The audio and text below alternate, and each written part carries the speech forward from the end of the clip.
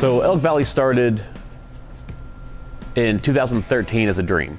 Some equipment came up and we were able to purchase it, and Elk Valley was born at that point.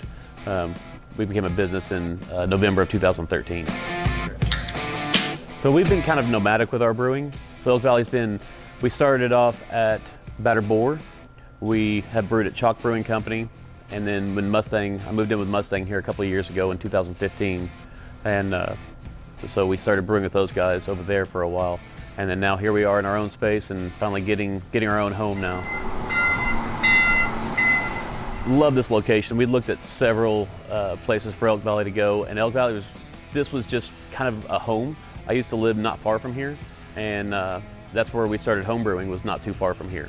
So it kind of feels like coming home in a way. So here, as you can see, we've got our tanks are fully visible, and our brew space is fully visible here with all the windows, and we've got an open air patio, which is pretty rare for Midtown Oklahoma City.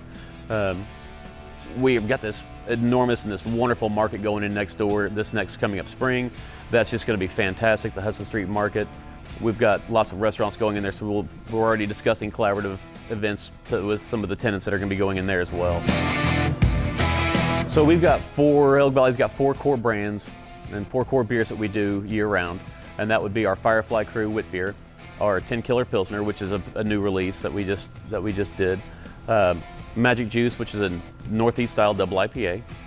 We also have Straight Razor Pale Ale, which is a American style pale ale. Those are our 4 cores, and then we have some rotators like throughout the seasons, like Cucumber Saison and Coffee Nemesis. And we have a lot of fun with barrel aging and sour beers that we like to produce throughout the years. So we've got quite a bit of in store for the folks here soon. You know, we're still, almost at the very end per capita of breweries. We've got so much room to grow in the brewery side.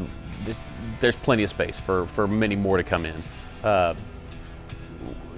Right now it's an exciting time because we're kind of in the beginning of it, and we were kind of right there towards the beginning of all these changes, and we were there before the changes, so it helped us actually create this space that we're in now, where we couldn't do that long ago with the laws the way they were.